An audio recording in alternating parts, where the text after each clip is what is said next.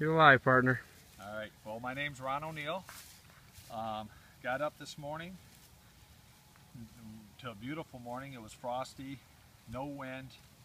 I actually am hunting in Lenawee County and hunting in my father's spot. We used to hunt here together years back, and he passed away a few years ago, and you know, I got to believe that he was looking over me when when these deer came in.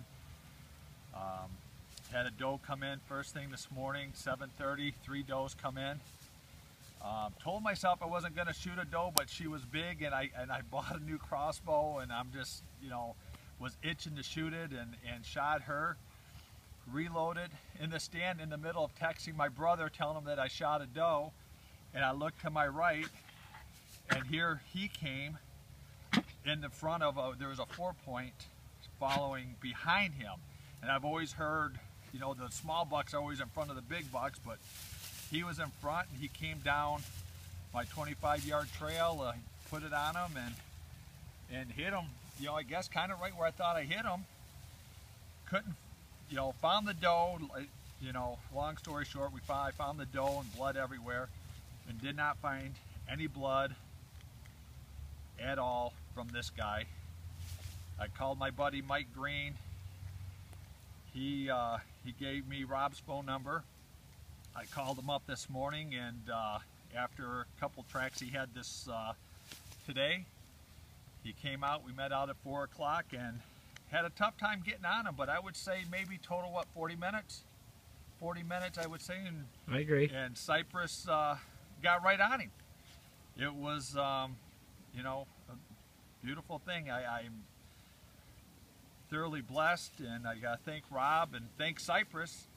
Sypris is one of a kind. I'll tell you, I couldn't believe it. I actually read an article online about you guys.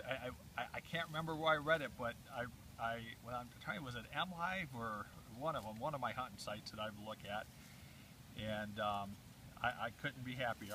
It's just a wonderful end to a beautiful morning and a, you know, great day. Let's add about the buck ran the same path as your doe. Yeah. So the dog had to retrack over top of where your doe went. Yeah. And we struggled from that spot. We did try to start Sypris beyond where the doe died, just to try to not get a confusion, but she just would not lock on. So I told Ron, I got to go back to the shot site, and you know, we just got to try it that way. We did that. Sypris went to where the doe died. Then she went all the way back up to the top of the hill where Ron last saw the buck. Then she took a different route. In that route, she really worked it hard, and I can tell you she searched for a while. And then she slowly started venturing down to this swamp, and there was a mowed path, and Ron's like, you know, that's where they like to go. She checked a couple runs, didn't really hit on nothing, and then all of a sudden we hit this one run, and it was like lights on, man. She just took off with that rope tugging.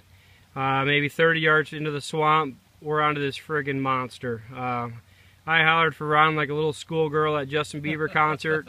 We man-hugged, damn near kissed. These are moments that you got to be here to see it, and believe in a dog, and believe in your shot. And Ron did everything exactly right. He backed out. He didn't bust up the area by walking it all up, contaminated it, making it tough for a dog. He believed in the shot. He believed in the work of a dog, and this is the outcome of doing things correctly. And in the end, it's about finding these bucks. It's about finding the does. It's just about making a recovery.